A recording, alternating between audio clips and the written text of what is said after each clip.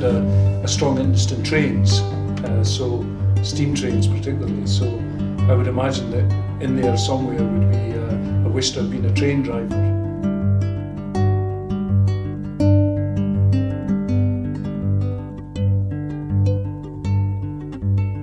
I know he would love to drive steam trains. He has a huge passion for steam trains.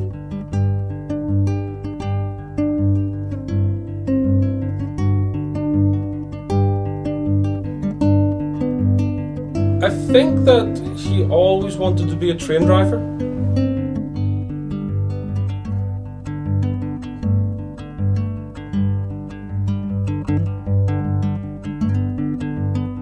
But I'm glad that he decided to become an academic secretary. There's not many children grow up wanting to be an academic secretary.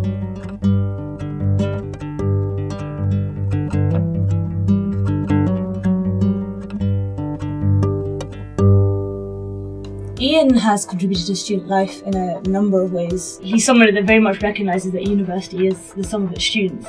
Without the students, it's nothing, and therefore, he's understood the importance of things like student representation and the role of the student executive in DUSA as a whole. Ian knows everything there is to know about student problems, past, present and future. I think he's just always there for the students. No matter if he's busy, he'll always have 5 minutes to speak to them and help them out, and many that have long since gone have often got back in touch and come and visited him. People maybe 20 years ago that are suddenly doing something else, they remember the effect or the touch that Ian's had on their lives. He's always there to help.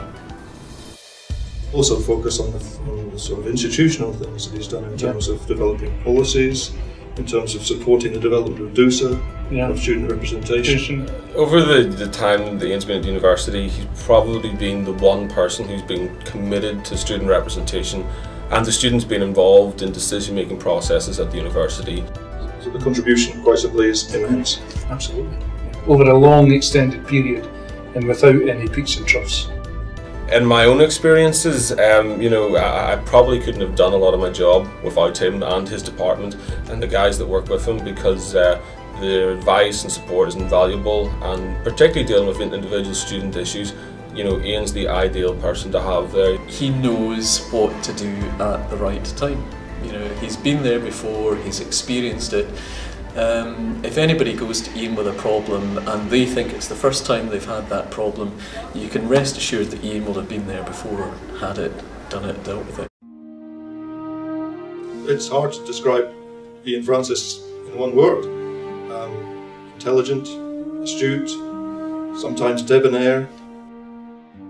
Ian has not changed in 16 years, and I think there's only two explanations for that. One is either there's a portrait of Ian somewhere in the tower that nobody gets to see, which shows what Ian really looks like, or else because Ian spends so much time with students and looking after students that actually secretly he ages at the same age that students age.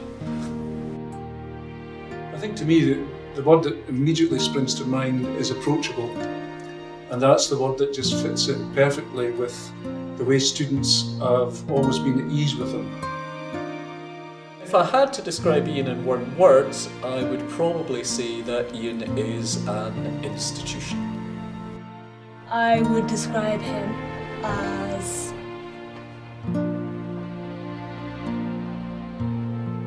fatherly. One word to describe Ian Francis would probably be champion. He's been a student champion on campus for a long time now, and I think the great thing is that he's inspired a lot more student champions and people who really dedicate themselves to student engagement, and I think that we have a lot to owe him, so that word would be champion. I think he's irreplaceable.